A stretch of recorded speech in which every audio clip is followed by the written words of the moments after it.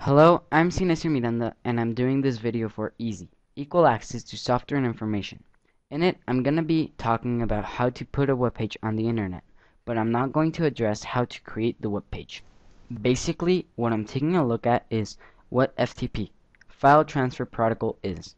What's a hosting service, what's a server, and what's a URL, among other things. Okay, so I'll start off by giving you an overview of the different steps on how a web page is handled during its creation and after finishing it.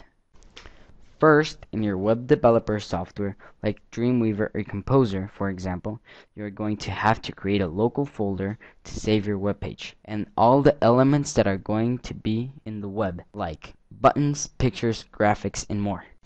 Commonly, this folder and any subfolders are named the same as the folders are on the website.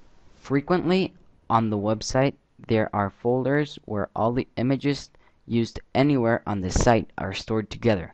The idea is to mirror the site's structure.